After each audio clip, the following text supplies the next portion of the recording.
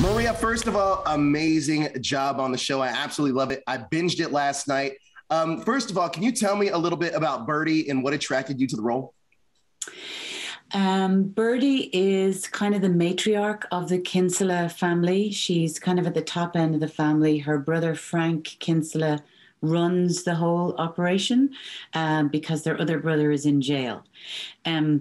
She's really interesting to me. Well, when I got the scripts first, they kind of sent them all to me and I read them and I just was page turning. I really was compelled by it and I just kept wanting to read and to find out, well, what do they do next? And what other terrible decision do they make? And I really liked it. And then Peter McKenna, the writer, and Dermot, the director who set it up, they called me and said, would you like to have a meeting and talk about it? And the really interesting thing from my point of view was they hadn't really decided exactly who she was. I mean, they had written her, Peter had written her, and they knew that they wanted to have a woman at the top end of the family, just so that they would create the different dynamic that a woman would in that position rather than another man.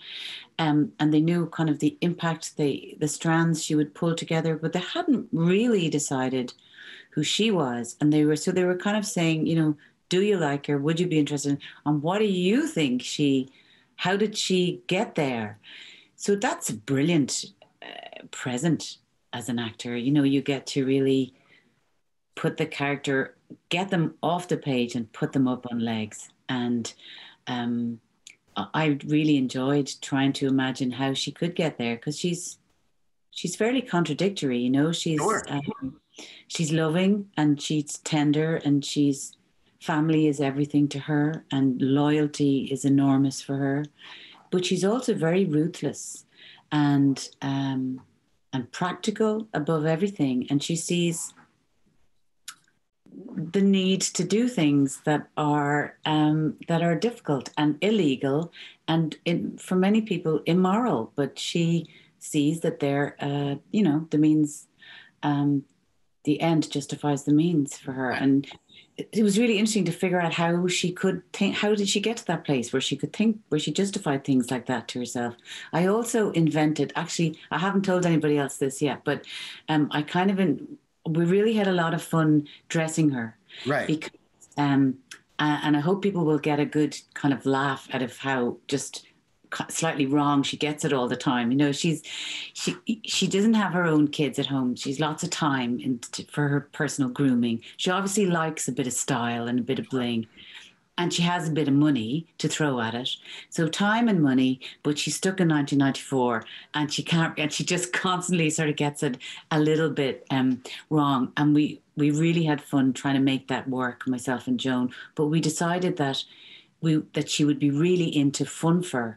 So she's got a lot of fake fur jackets and coats and things like that. We decided that she's probably secretly a member of PETA, but in real life she would have no problem with ordering a hit on somebody. Sure.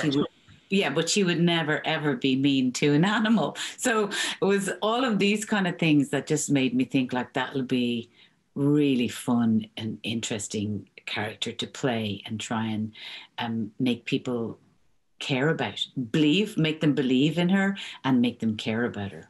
Right. Well, you answered my next question, which was, what did you want to bring to the role of Birdie that wasn't necessarily on the page? I mean, it seemed like you infused that character with a lot more than was actually there at the time.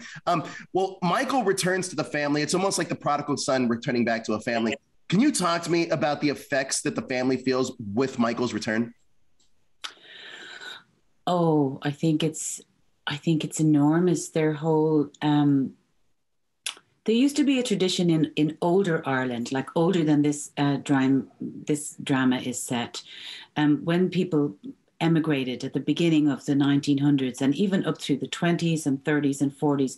I've seen photographs in my family and in my mother's family, and her father's family, where people went away and they used to do this thing where they would and they were were Catholic families, right? There's loads of them.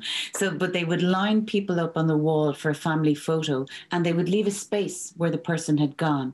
Wow. So it would go Sean, Tom, Pauline, space, because they were gone to America, Joe, space, because they were gone to London or whatever. I thought it was the most incredible kind kind of visual clue of what was happening in a family, just this space in a photograph, rather than bunching them together and just knowing themselves, the person had gone. And that's kind of what this family has done while he's been in jail. They've held this space for him. I would imagine there would have been, constantly a kind of a chair that was Michael's chair in Bertie's house, that if when people come in, she's like, oh no, don't sit there, it's Michael's chair. Even though he's been inside for 8 years, they've been kind of holding this space open for him and just waiting and waiting for his return. And it's a really big thing. And there are a lot of tangled relationships. He's very close to his family. There's also a lot of enormous dysfunction there that he knows is bad for him. They all know little bits of their relationships are kind of bad for them. But there's also just like this big sort of magnetic vortex in the middle that they just are compelled to be there and to keep creating and maintaining these patterns and relationships. And it's fascinating.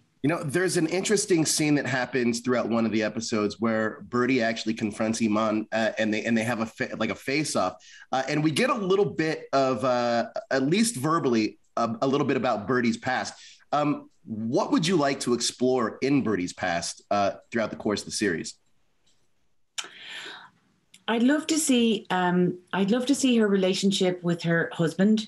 I feel that she was, she was younger then, obviously. I feel that she was a little bit more naive, even though she'd come up through this family, very violent family. She certainly had to witness and put up with a lot of that all through her own childhood. And then she's totally sidelined for the main job because she's a woman in that. So there's all that going on for her. But I think she really did love her husband. And there was she had a great hope back then that things might be different for them, that they might somehow, they were never going to leave the family, but and she was so smart, is so smart, but I think she always had ambitions that they might kind of just sideline into the more legit end of things. Maybe they'd be the people fronting the garage, then they'd be out on the jobs, But then, of course, he dies in violence as part of the world. So something died within her then. I'd love to go back to before that time and just really explore the amount of hope that she had, or the ways she thought that she might go parallel, not out of the family, but kind of parallel. And it's certainly clear that that's the vision she has for the younger ones, that they really want them to have a different way, that they crime is certainly the way that they've earned their money, but they want the younger boys to have different opportunity. I think Peter McKenna's scripts are amazing. Can you talk to me about working with Peter and the collaboration process, working with him about fleshing out some of the stories and characters? Well, he's really open. That's amazing. He really invited all of us to talk about our characters and before we began. And so he began, fleshing out things from stuff that we would say that we added into it. And then if you came upon a scene and for some reason it wasn't working, he was there all the time, and you could ask him, and is that my thing going? I'm so sorry. No, it's okay. That could have been mine easily. He was on set almost all the time, and he was totally open to reworking anything that was not working. Or if you just said, do I need to say that line? Could I not just give him like a serious look? Because I really think that's all it needs. And he'd be like, yeah, great. He wanted us to succeed. He was more, his intention was more about that than any kind of preciousness about his words. Wow. So yeah, what more can you ask for, really? It's brilliant. Now, the last question I have for you is, does Bertie think that Frank is handling every situation that the family kind of gets involved with properly? I think that Bertie thinks that there are things that she definitely would have done differently. And, she loves Frank, and she's always been, well, first of all, she would never show to anybody else that she was not on his side, because that would be causing divisions, and she's not about that. But and she's always been protective of him. He's been bullied, and he's had a tough time. She's always been really there for him and protective of him. But I do think she's a little bit resentful as well of the power that he has. I do think that she does believe that she might do or have done a better job. Well, look, Maria, thank you so much for your time. The show is brilliant. You are a legend and amazing in it. Thank you. I appreciate it. Oh, thank you. So nice. Yeah, I'm looking forward to watching all the next episodes myself. I haven't seen them all, but sure. See you again somewhere. Thank you. Absolutely. So good. Thank you very much. Have a great day. Thank you.